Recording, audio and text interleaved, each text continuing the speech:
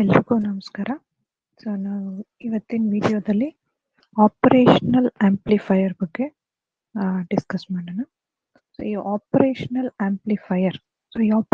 Amplifier ಅಂದ್ರೆ ಏನು ಅಂದ್ರೆ, ಸೊ ಫಸ್ಟ್ ಇದು ಒಂದು ಡಿವೈಸ್. ಯಾಕೆ ಯೂಸ್ ಮಾಡ್ತೀವಿ ಈ ಆಪರೇಷನಲ್ ಆಂಪ್ಲಿಫೈಯರ್ನ ಅಂದ್ರೆ, to amplify the signal. So to amplify the signal ಅಂತ ಅಂದ್ರೆ, ನಮಗೆ ಸಪೋಸ್ ಒಂದು ಇನ್ಪುಟ್ ಸಿಗ್ನಲ್ ಕೊಟ್ಟಿರ್ತಾರೆ, ಯಾವುದೋ ಒಂದು ಇನ್ಪುಟ್ ಸಿಗ್ನಲ್. ಸೊ ಅದನ್ನ ಒಂದು ಆಪರೇಷನಲ್ ಆಂಪ್ಲಿಫೈಯರ್ ಒಳಗಡೆ ಕಳಿಸೋದ್ರಿಂದ ನಮಗೆ ಅದು ಔಟ್ಪುಟ್ ಸಿಗ್ನಲ್ ಆಂಪ್ಲಿಫೈಡ್ ಆಗಿ ಬರುತ್ತೆ.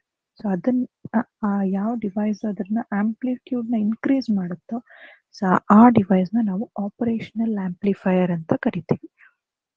ಸೊ ಇವತ್ತಿನ ವಿಡಿಯೋದಲ್ಲಿ ನಾವು ಆಪರೇಷನಲ್ ಆಂಪ್ಲಿಫೈಯರ್ ಬಗ್ಗೆ ತಿಳ್ಕೊಳ್ಳೋಣ. ಇಲ್ಲಿ ಆಪರೇಷನಲ್ ಆಂಪ್ಲಿಫೈಯರ್ ಮೇನ್ ಪಾರ್ಟ್ಸ್ ಏನೇನು ಅಂತ ಹೇಳ್ಬಿಡ್ತೀನಿ. ಸೊ ಈ ಆಪರೇಷನಲ್ ಆಂಪ್ಲಿಫೈಯರ್ ನಲ್ಲಿ ಫಸ್ಟ್ ನೋಡೋದಾದ್ರೆ, ಸೊ ಈ ರೀತಿ ಒಂದು ಟ್ರಯಾಂಗಲ್ ಸಿಂಬಲ್ ನಲ್ಲಿ ಡ್ರಾ ಮಾಡ್ತೀವಿ ನಾವು ಆಪರೇಷನಲ್ ಆಂಪ್ಲಿಫೈಯರ್. ಸೊ ಇದಕ್ಕೆ 2 ಇನ್ಪುಟ್ಸ್ ಇರುತ್ತೆ. So the 2 inputs are V1 and V2. 2 inputs V1 and V2 ಇರುತ್ತೆ. ಔಟ್ಪುಟ್ V0, ಇದು ಔಟ್ಪುಟ್ ಇರುತ್ತೆ. ಇಲ್ಲಿ ನಮಗೆ 2 ವೋಲ್ಟೇಜ್ ಕನೆಕ್ಟ್ ಆಗಿರುತ್ತೆ. So that is saturation voltage ಅಂತ ಹೇಳ್ತೀವಿ, V saturation. So plus V saturation, minus V saturation. So ಇದು ಈ V1 V2 ಅನ್ನೋದು ಇನ್ಪುಟ್ಸ್, V0 ಅನ್ನೋದು ಔಟ್ಪುಟ್. ಪ್ಲಸ್ ಇಲ್ಲಿ 2 ಸೈನ್ಸ್ ನೋಡ್ಬೋದು ನಾವು, minus sine and positive sign, plus and minus sine ಇರುತ್ತೆ. ಅಂಡ್ ಇಲ್ಲಿ ನಮಗೆ plus V saturation and minus V saturation ಅಂತ ಬರುತ್ತೆ. ಸೊ ಇದರಲ್ಲಿ ನಾವು plus V saturation, minus V saturation ಅಂತ ಏನ್ ಬರಿತೀವಿ, ಅದನ್ನ ಸ್ಯಾಚುರೇಷನ್ ವೋಲ್ಟೇಜ್ ಅಂತ ಕರಿತೀವಿ. ಸೊ ಸ್ಯಾಚುರೇಷನ್ ವೋಲ್ಟೇಜ್ ಅಂದ್ರೆ the voltage which is set in such that the operational amplifier will not give output greater than the saturation voltage ಅಂತ ಹೇಳ್ತೀವಿ.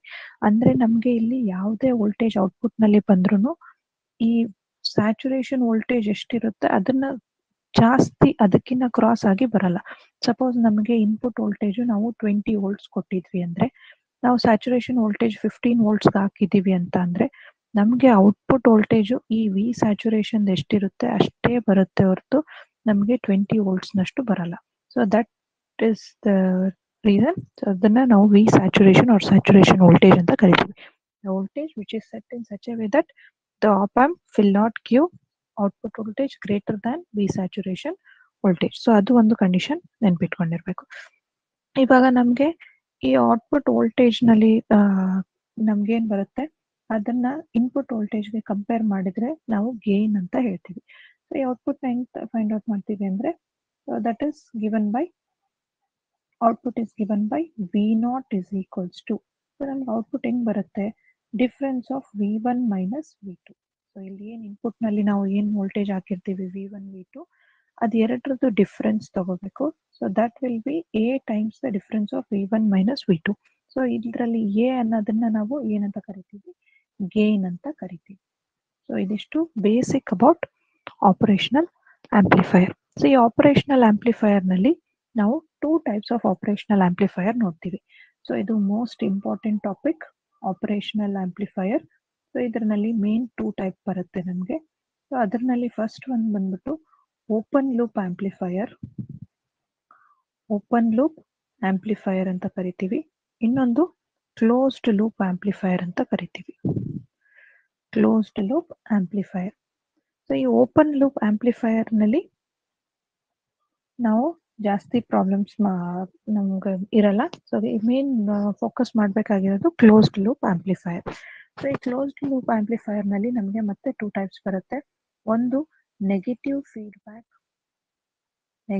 Feedback amplifier and ಇನ್ನೊಂದು ಬಂದ್ಬಿಟ್ಟು positive feedback amplifier. Feedback amplifiers ಅಂತ ಏನ್ ಬರುತ್ತಲ್ಲ ನಮ್ಗೆ, so ಅದನ್ನ ನಾವು ನೆಗೆಟಿವ್ ಫೀಡ್ಬ್ಯಾಕ್ ಆಂಪ್ಲಿಫೈಯರ್ ಅಂತ ಹೇಳ್ತೀವಿ, ಮತ್ತೆ ಪಾಸಿಟಿವ್ ಫೀಡ್ಬ್ಯಾಕ್ ಆಂಪ್ಲಿಫೈಯರ್ ಅಂತ ಕೂಡ ಹೇಳ್ತೀವಿ. ಸೊ ಇದಿಷ್ಟು ಆಪ್ ಆಂಪ್ ನಲ್ಲಿ ನಾವು ಯಾವ್ದನ್ನ ಕನೆಕ್ಟ್ ಮಾಡ್ತೀವಿ. So based on the connections V classify them as open loop amplifier and closed loop amplifier. So ಇದರಲ್ಲಿ ನಾನು ಪಾರ್ಟ್ಸ್ ಆಫ್ ದ ಆಂಪ್ಲಿಫೈಯರ್ ನಲ್ಲಿ ನಾನು ಹೇಳಿದೆ. ಸೊ ಸೇಮ್ ಅದನ್ನೇ ನಾವು ಮತ್ತೆ ನೋಡೋದಾದ್ರೆ, ಆಂಪ್ಲಿಫೈಯರ್ ನ ಒಂದು ನೆಗೆಟಿವ್ ಟರ್ಮಿನಲ್, ಒಂದು ಪಾಸಿಟಿವ್ ಟರ್ಮಿನಲ್, 2 ಇನ್ಪುಟ್ಸ್ ಇರುತ್ತೆ, 1 ಔಟ್ಪುಟ್ ಇರುತ್ತೆ ಒಂದು ಆಂಪ್ಲಿಫೈಯರ್ ತಗೊಂಡ್ರೆ. ಸೊ ಇಲ್ಲಿ V1 ಮತ್ತೆ V2 ಅಂತ 2 inputs, V0 is the output. So ನಾನು ಇಲ್ಲಿ ಏನ್ ಹೇಳಿದೆ, negative feedback amplifier, positive feedback amplifier ಅಂತ ಹೇಳಿದೆ. ಸಪೋಸ್ ನೆಗೆಟಿವ್ ಫೀಡ್ಬ್ಯಾಕ್ ಅಂದ್ರೆ ಔಟ್ಪುಟ್ ಇಂದ ಒಂದು ವೈರ್ ತಗೊಂಡ್ಬಿಟ್ಟು ಒಂದು ಇನ್ಪುಟ್ಗೆ ನಾವು ಹಾಕಿದ್ರೆ ಅದನ್ನ ನೆಗೆಟಿವ್ ಫೀಡ್ಬ್ಯಾಕ್ ಆಂಪ್ಲಿಫೈಯರ್ ಅಂತ ಹೇಳ್ತೀವಿ. ಸೊ ಇಲ್ಲಿ ನೆಗೆಟಿವ್ ಫೀಡ್ಬ್ಯಾಕ್ ಅಂತ ಯಾಕೆ ಕರಿತಾ ಇದ್ದೀನಿ ಅಂದ್ರೆ, ನೀವು ಅಬ್ಸರ್ವ್ ಮಾಡಿದ್ರೆ ಇಲ್ಲಿ ವಿ ಇನ್ಪುಟ್ ನೆಗೆಟಿವ್ ಟರ್ಮಿನಲ್ಗೆ ನೆಗೆಟಿವ್ ಫೀಡ್ಬ್ಯಾಕ್ ನ ಹಾಕೋದ್ರಿಂದ, ಸೊ ಫೀಡ್ಬ್ಯಾಕ್ ಅಂದ್ರೆ ಜಸ್ಟ್ ನಾವು ಔಟ್ಪುಟ್ ನ ಕನೆಕ್ಟ್ ಮಾಡೋದ್ರಿಂದ ಇದನ್ನ ನೆಗೆಟಿವ್ ಫೀಡ್ಬ್ಯಾಕ್ ಅಂತ ಕರಿತೀವಿ. ನೆಗೆಟಿವ್ ಟರ್ಮಿನಲ್ಗೆ ಔಟ್ಪುಟ್ ನ ಕನೆಕ್ಟ್ ಮಾಡೋದ್ರಿಂದ ಅದನ್ನ ನೆಗೆಟಿವ್ ಫೀಡ್ಬ್ಯಾಕ್ ಅಂತ ಕರಿತೀವಿ. ಸಪೋಸ್ ಇನ್ ಕೇಸ್ ನಾವು ಅದೇ ಔಟ್ಪುಟ್ ನ ಪಾಸಿಟಿವ್ ಇನ್ಪುಟ್ಗೆ ಕನೆಕ್ಟ್ ಮಾಡಿದ್ರೆ ಅದನ್ನ ಪಾಸಿಟಿವ್ ಫೀಡ್ಬ್ಯಾಕ್ ಅಂತ ಕರಿತೀವಿ. ಸೊ ಫೀಡ್ಬ್ಯಾಕ್ ಅಂದ್ರೆ ಔಟ್ಪುಟ್ ನ ತಗೊಂಡು ಹೋಗ್ಬಿಟ್ಟು ನೆಗೆಟಿವ್ ಟರ್ಮಿನಲ್ಗೆ ಕನೆಕ್ಟ್ ಮಾಡಿದ್ರೆ ನೆಗೆಟಿವ್ ಫೀಡ್ಬ್ಯಾಕ್, ಅದೇ ಔಟ್ಪುಟ್ ನ ತಗೊಂಡು ಹೋಗ್ಬಿಟ್ಟು ಪಾಸಿಟಿವ್ ಟರ್ಮಿನಲ್ಗೆ ಕನೆಕ್ಟ್ ಮಾಡಿದ್ರೆ ಅದನ್ನ ಪಾಸಿಟಿವ್ ಫೀಡ್ಬ್ಯಾಕ್ ಅಂತ ಕರಿತೀವಿ. ಸೊ ಈ ನೆಗೆಟಿವ್ ಫೀಡ್ಬ್ಯಾಕ್ ಪಾಸಿಟಿವ್ ಫೀಡ್ಬ್ಯಾಕ್ ನಾವು ಯಾವ್ದಕ್ಕೆ ಕೊಡ್ತೀವಿ ಅಂದ್ರೆ, negative feedback is given to negative terminal ಅಂದ್ರೆ ಆ ನೆಗೆಟಿವ್ ಟರ್ಮಿನಲ್ ನ ನಾವ್ ಏನಂತ ಕರಿತೀವಿ, that is called as inverting. Inverting ಅಂತ ಕರಿತೀವಿ. ಇನ್ವರ್ಟಿಂಗ್. ಸೊ ಇನ್ವರ್ಟಿಂಗ್ ಟರ್ಮಿನಲ್ ಅಂತ ಕರಿತೀವಿ. ಇನ್ವರ್ಟಿಂಗ್ ಟರ್ಮಿನಲ್ ಅಂತ ಅಂದ್ರೆ ನೆಗೆಟಿವ್ ಟರ್ಮಿನಲ್ ನ ಇನ್ವರ್ಟಿಂಗ್ ಟರ್ಮಿನಲ್ ಅಂತ ಕರಿತೀವಿ. ಹಾಗಿದ್ರೆ ಪಾಸಿಟಿವ್ ಟರ್ಮಿನಲ್ ನ ಏನಂತ ಕರಿತೀವಿ, that is called as non inverting terminal. Non inverting terminal. So ಇದರಲ್ಲಿ ಆಂಪ್ಲಿಫೈಯರ್ ನಲ್ಲಿ, ಆಪರೇಷನಲ್ ಆಂಪ್ಲಿಫೈಯರ್ ನಲ್ಲಿ ಔಟ್ಪುಟ್ ತಗೊಂಡು ಹೋಗ್ಬಿಟ್ಟು ಇನ್ವರ್ಟಿಂಗ್ ಟರ್ಮಿನಲ್ ಕೊಟ್ರೆ ಅದನ್ನ ನೆಗೆಟಿವ್ ಫೀಡ್ಬ್ಯಾಕ್ ಅಂತ ಕರೀತಾರೆ.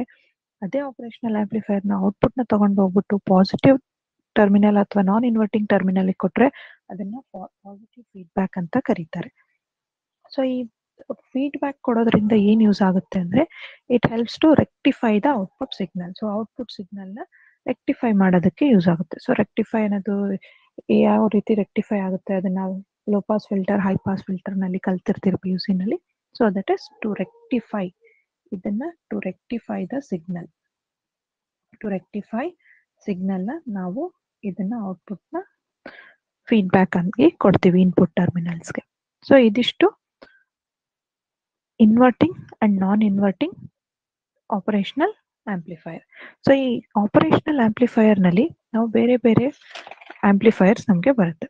So depending on the type of the input are the feedback, we classify them as different types of operational amplifiers. So ಇದರಲ್ಲಿ ನಾವು ಬೇರೆ ಬೇರೆ ಟೈಪ್ಸ್ ಆಫ್ ಆಪರೇಷನಲ್ ಆಂಪ್ಲಿಫೈಯರ್ಸ್ ನೋಡೋದಾದ್ರೆ, so types of operational amplifiers, types of operational amplifiers R in short ನಾವು op amp ಅಂತ ಕೂಡ ಬರಿತೀವಿ. So ಇದರಲ್ಲಿ ಫಸ್ಟ್ ಒನ್ ಬಂದ್ಬಿಟ್ಟು types of operational amplifiers. First one ಬಂದ್ಬಿಟ್ಟು inverting op amp. Op amp ಅಂದ್ರೆ operational amplifier ಅಂತ ಅರ್ಥ. ಸೆಕೆಂಡ್ ಒನ್ ಬಂದ್ಬಿಟ್ಟು non inverting op amp. Non inverting op amp, non inverting operational amplifier. And third one ಬಂದ್ಬಿಟ್ಟು, so ನಮ್ಗೆ ಇದರಲ್ಲಿ main ನಮ್ಗೆ questions ಬರೋದು, ಪ್ರಾಬ್ಲಮ್ಸ್ ಬರೋದು ಇನ್ವರ್ಟಿಂಗ್ ಅಂಡ್ ನಾನ್ ಇನ್ವರ್ಟಿಂಗ್ ಅಥವಾ ಡಿಫ್ರೆನ್ಶಿಯೇಟರ್ ಅಥವಾ ಇಂಟಿಗ್ರೇಟರ್ ಆಂಪ್ಲಿಫೈಯರ್ ನಲ್ಲಿಂದ ಕೂಡ ಬರುತ್ತೆ. So differential amplifier, differential op amp. So ಈ ಡಿಫ್ರೆನ್ಷಿಯಲ್ ಆಪ್ ಆಂಪ್ ನ ಸಬ್ಟ್ರಾಕ್ಟರ್ ಅಂತ ಕೂಡ ಕರಿತೀವಿ. Next fourth one integrator amplifier. Integrator op amp. Then next one ಬಂದ್ಬಿಟ್ಟು ಇಂಟಿಗ್ರೇಟರ್ ಆಪ್ ಆಂಪ್ ಆದ್ಮೇಲೆ ನೆಕ್ಸ್ಟ್ ಒನ್ ಬಂದ್ಬಿಟ್ಟು ಡಿಫ್ರೆನ್ಶಿಯೇಟರ್ operational amplifier. ಡಿಫ್ರೆನ್ಶಿಯೇಟರ್ operational amplifier. So ಈ ಡಿಫ್ರೆನ್ಶಿಯೇಟರ್ operational amplifier ಆದ್ಮೇಲೆ ಸೊ ಇದರಲ್ಲಿ ಇನ್ನೂ ಎರಡಿದಾವೆ. ಸೊ ಅದರಲ್ಲಿ ಒಂದು logarithmic operational amplifier, logarithmic operational amplifier. ಇನ್ನೊಂದು ಲಾಗರಿದಮಿಕ್ ಆಪ್ ಆಂಪ್. ಇನ್ನೊಂದು ಬಂದ್ಬಿಟ್ಟು ಆಂಟಿಲಾಗ್ ಆಂಪ್ಲಿಫೈಯರ್. ಆಂಟಿಲಾಗ್ ಆಂಟಿಲಾಗರಿದಮಿಕ್ operational amplifier. ಸೊ ಇದ್ರದ್ದು ಜಸ್ಟ್ ನಮಗೆ ನಾಲೆಡ್ಜ್ ಇರಬೇಕು. ಲಾಗರಿದಮಿಕ್ ಮತ್ತೆ ಆಂಟಿಲಾಗರಿದಮಿಕ್ ಆಂಪ್ಲಿಫೈಯರ್ ಏನು ಅಂತ ಗೊತ್ತಿರಬೇಕು ಅಷ್ಟೇ. ಸೊ ಇದ್ರ ಬಗ್ಗೆ ರಿಲೇಟೆಡ್ ಜಾಸ್ತಿ ಏನು ಇದು ಇರಲ್ಲ. ಸೊ ಈಗ different types of operational amplifiers. ಇದರಲ್ಲಿ ಇನ್ನೂ ಒಂದು ಏನ್ ಗೊತ್ತಿರಬೇಕು ಅಂದ್ರೆ ವೋಲ್ಟೇಜ್ ಫಾಲೋವರ್ ಅಂತ ಹೇಳ್ತೀವಿ. Voltage follower. ಸೊ ಅದನ್ನ ವೋಲ್ಟೇಜ್ ಫಾಲೋವರ್ ಅಂತ ಕೂಡ ನಾವು ತಗೋಬಹುದು. Voltage follower. So these are the different types of operational amplifier. So ಈಗ ಇದರಲ್ಲಿ ಬೇರೆ ಬೇರೆ ಟೈಪ್ಸ್ ಆಫ್ ಆಪರೇಷನಲ್ ಆಂಪ್ಲಿಫೈಯರ್ ನಲ್ಲಿ ಸೊ ಫಸ್ಟ್ ಒನ್ ಇದರಲ್ಲಿ ಇನ್ವರ್ಟಿಂಗ್ ಆಪರೇಷನಲ್ ಆಂಪ್ಲಿಫೈಯರ್ ಬಗ್ಗೆ ತಿಳ್ಕೊಳ್ಳೋಣ. ಸೊ ಫಸ್ಟ್ ಒನ್ ಬಂದ್ಬಿಟ್ಟು inverting operational amplifier. Inverting operational amplifier. Inverting operational amplifier ಅದಂತ ಫಿಗರ್ ಹೆಂಗಿರುತ್ತೆ. ಸೊ ಫಸ್ಟ್ ಫಿಗರ್ ಡ್ರಾ ಮಾಡ್ಕೊಳ್ಳೋಣ. ಸೊ ಫಿಗರ್ ಡ್ರಾ ಮಾಡ್ಕೋಬೇಕಾದ್ರೆ ನಮಗೆ first we draw this positive, ಇಲ್ಲಿ input given with the resistance, ಇದನ್ನ ನಾವು ಗ್ರೌಂಡ್ ಅಂತ ಕರಿತೀವಿ. ಸೊ ಇದನ್ನ ನಾವು ಗ್ರೌಂಡೆಡ್ ಅಂತ ಕರಿತೀವಿ ಈ ಟರ್ಮಿನಲ್ ನ. ಇಲ್ಲಿ ಒಂದು ಫೀಡ್ಬ್ಯಾಕ್ ರೆಸಿಸ್ಟೆನ್ಸ್ ಅಂತ ಕರಿತೀವಿ, that is given from output. Okay, so ಇದನ್ನ ನಾವು ಇನ್ವರ್ಟಿಂಗ್ ಆಪರೇಷನಲ್ ಆಂಪ್ಲಿಫೈಯರ್ ಅಂತ ಕರಿತೀವಿ. ಸೊ ಇದನ್ನ ಇನ್ವರ್ಟಿಂಗ್ ಆಪರೇಷನಲ್ ಆಂಪ್ಲಿಫೈಯರ್ ಅಂತ ಯಾಕೆ ಕರಿತೀವಿ. ಸೊ ಇಲ್ಲಿ R in, this is RF, and here V in, and this is V out, and this point we take it as A, and this point we take it as B, and it is grounded. So ಇದರ ಈ ರೀತಿ lines ಬಂದ್ರೆ ಇದನ್ನ grounded ಅಂತ ಹೇಳ್ತೀವಿ. Okay, ನಾವು ಇದರಲ್ಲಿ ನಾನು ಇದನ್ನ ಇನ್ವರ್ಟಿಂಗ್ ಆಪರೇಷನಲ್ ಆಂಪ್ಲಿಫೈಯರ್ ಅಂತ ಹೇಳಿದೆ. ಸೊ ಯಾಕೆ ಇದನ್ನ ಇನ್ವರ್ಟಿಂಗ್ ಆಪರೇಷನಲ್ ಆಂಪ್ಲಿಫೈಯರ್ ಅಂತಾನೆ ಕರೀತಾರೆ ಅಂದ್ರೆ, ಸೊ ಇಲ್ಲಿ ನೀವು ಫಿಗರ್ನ ಅಬ್ಸರ್ವ್ ಮಾಡಿದ್ರೆ ನಾವು ಇನ್ಪುಟ್ ನ ಎಲ್ಲಿ ಹಾಕಿದೀವಿ ಅಂತ ನೋಡ್ಕೋಬೇಕು ಇದರಲ್ಲಿ main. So input is given to negative terminal. So input is given to the negative terminal. So negative terminal ಅಂದ್ರೆ ನಾನು ಏನಂತ ಹೇಳಿದ್ದೀನಿ ಪ್ರೀವಿಯಸ್ ಸ್ಲೈಡ್ ನಲ್ಲಿ, ಇನ್ವರ್ಟಿಂಗ್ ಟರ್ಮಿನಲ್ ಅಂತ ಹೇಳಿದ್ದೀನಿ. ಸೊ ಯಾವಾಗ ನಾವು ಇನ್ಪುಟ್ ನ ನೆಗೆಟಿವ್ ಟರ್ಮಿನಲ್ ಕೊಡ್ತೀವೋ ಅದನ್ನ ಇನ್ವರ್ಟಿಂಗ್ ಆಪರೇಷನಲ್ ಆಂಪ್ಲಿಫೈಯರ್ ಅಂತ ಕರಿತೀವಿ. ಇನ್ಪುಟ್ ನ ಪಾಸಿಟಿವ್ ಟರ್ಮಿನಲ್ ಕೊಟ್ರೆ ಅದನ್ನ ನಾನ್ ಇನ್ವರ್ಟಿಂಗ್ ಆಪರೇಷನಲ್ ಆಂಪ್ಲಿಫೈಯರ್ ಅಂತ ಕರಿತೀವಿ.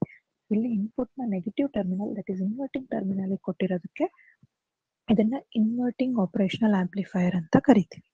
ಸೊ ಇದರಲ್ಲಿ ನಾವು ಹೆಂಗ್ ಸಾಲ್ವ್ ಮಾಡೋದು ಅಂದ್ರೆ, ಇಲ್ಲಿ ಮೇನ್ ಆಗಿ Kirchhoff's current loop, Kirchhoff's voltage law, KCL and KVL ಅಂತ ನಾವು ಸೆಕೆಂಡ್ PUC ನಲ್ಲಿ ಓದಿರ್ತೀವಿ. KCL is for Kirchhoff's current law, KVL for Kirchhoff's voltage law. So ಆ ರೂಲ್ ನ ಅಪ್ಲೈ ಮಾಡಿಬಿಟ್ಟು ನಾವು ಇಲ್ಲಿ ಇನ್ವರ್ಟಿಂಗ್ ಆಪರೇಷನಲ್ ಆಂಪ್ಲಿಫೈಯರ್ ಔಟ್ಪುಟ್ ಏನ್ ಬರುತ್ತೆ ಅಂತ ಚೆಕ್ ಮಾಡ್ತೀವಿ. ಸೊ ಈ ಕಿರ್ಚಾಫ್ಸ್ ಕರೆಂಟ್ ಲೂಪ್ ಏನು ಅಂದ್ರೆ, ಇನ್ಪುಟ್ ಕರೆಂಟ್ ಸಪೋಸ್ ನಾವು ಫಸ್ಟ್ ಇನ್ಪುಟ್ ನಲ್ಲಿ I1 ಅಂತ ತಗೊಂಡ್ರೆ, so input current will be equal to the output current I2. So ಇಲ್ಲಿ ಇನ್ಪುಟ್ ಕರೆಂಟ್ ಒಳಗಡೆ ಎಂಟರ್ ಆಗ್ತಾ ಇದೆ ಅಂದ್ರೆ ಔಟ್ಪುಟ್ ಕರೆಂಟ್ ಈ ರೀತಿ ಬರುತ್ತೆ. So input current I1 should be equal to the output current I2. So ಇದು ನಮ್ಗೆ ಯಾವ್ದ್ರಿಂದ ಬರುತ್ತೆ, KCL, Kirchhoff's current loop, current law ಇಂದ ನಾವು KCL ನಿಂದ I1 equal to I2 ಅಂತ ಬರಿತೀವಿ. ಸೊ ಈ I1 equal to I2 ನ ಹೆಂಗ್ ಸಾಲ್ವ್ ಮಾಡ್ತೀವಿ ಅಂದ್ರೆ, ನಾವು ಇಲ್ಲಿ ಡಿಫ್ರೆನ್ಸ್ ಆಫ್ ವೋಲ್ಟೇಜ್ ತಗೊಂತೀವಿ. ಇನ್ನೊಂದು ಪಾಯಿಂಟ್ ಏನ್ ನೆನ್ಪಿಟ್ಕೊಂಡಿರ್ಬೇಕು ಅಂದ್ರೆ, ಈ ಪಾಯಿಂಟ್ A ಇದೆ, ಇಲ್ಲಿ ಪಾಯಿಂಟ್ B ಇದೆ. ಸೊ ಯಾವಾಗ B ಟರ್ಮಿನಲ್ ಗ್ರೌಂಡೆಡ್ ಆಗುತ್ತೆ, ಆ ಗ್ರೌಂಡೆಡ್ ಆದಾಗ potential at B terminal, so that is written as VB, will be equal to potential at A terminal. ಇದು ಪೊಟೆನ್ಷಿಯಲ್ ಅಟ್ B ಟರ್ಮಿನಲ್ ಅಂದ್ರೆ ಈ B ಪಾಯಿಂಟ್ಗೆ ಏನು ಪೊಟೆನ್ಷಿಯಲ್ ಇರುತ್ತೋ ಅದೇ ಪೊಟೆನ್ಷಿಯಲ್ A ಪಾಯಿಂಟಿಗೆ ಕೂಡ ಮೇಂಟೈನ್ ಆಗುತ್ತೆ. So that potential at B and potential at A will be equal, and B ನ ನಾವು ಗ್ರೌಂಡ್ ಮಾಡೋದ್ರಿಂದ B ಪೊಟೆನ್ಷಿಯಲ್ ಏನಾಗುತ್ತೆ, 0 ಆಗುತ್ತೆ. ಅದರಿಂದ ಎ ಪೊಟೆನ್ಷಿಯಲ್ ಕೂಡ ಝೀರೋನೇ ಆಗುತ್ತೆ. ಸೊ ಇದು ಈ ತರ ಬರೆಯೋದನ್ನ ನಾವು ವರ್ಚುವಲ್ ಗ್ರೌಂಡ್ ಕಾನ್ಸೆಪ್ಟ್ ಅಂತ ಕರಿತೀವಿ. ಎಲೆಕ್ಟ್ರಾನಿಕ್ಸ್ ನಲ್ಲಿ ಇದನ್ನ ವರ್ಚುವಲ್ ಗ್ರೌಂಡ್ ಕಾನ್ಸೆಪ್ಟ್ ಅಂತ ಕರಿತೀವಿ. Virtual ground concept. Okay, so virtual ground concept ಅಂದ್ರೆ ಯಾವಾಗ ಎರಡು terminal, A ಟರ್ಮಿನಲ್ದು B ಟರ್ಮಿನಲ್ದು voltage same ಅಂತ ಬರಿತೀವಿ, ಸೊ ಅದನ್ನ ನಾವು ವರ್ಚುವಲ್ ಗ್ರೌಂಡ್ ಕಾನ್ಸೆಪ್ಟ್ ಅಂತ ಕರಿತೀವಿ. ಈಗ coming back to KCL. So ಇದರಲ್ಲಿ I1 ಈಕ್ವಲ್ ಟು I2 ಅಂತ ಹೇಳಿದೆ ನಾನು. ಸೊ ಈ I1 ನ ಹೆಂಗ್ ಬರಿತೀವಿ? So I1 by Ohm's law V by R ಅಂತ ಬರಿತೀವಿ. ಸೊ V ಬೈ R ನ ಹೆಂಗ್ ಅಪ್ಲೈ ಮಾಡ್ತೀವಿ? ಇಲ್ಲಿ V ಇನ್ ಇದೆ. ಸೊ ಈ ಎರಡು terminal input voltage plus VA, so ಅದರದ್ದು ಡಿಫ್ರೆನ್ಸ್ ತಗೋಬೇಕು. V ಇನ್, ಸೊ ಒಂದು ನಿಮಿಷ ಇಲ್ಲಿ ಪಾರ್ಟಿಷನ್. ಓಕೆ, ಸೊ ನಾವು V ಇನ್, ಬೆಟರ್ ನೆಕ್ಸ್ಟ್ ಸ್ಲೈಡ್ ನಲ್ಲಿ ಬರೆಯೋಣ.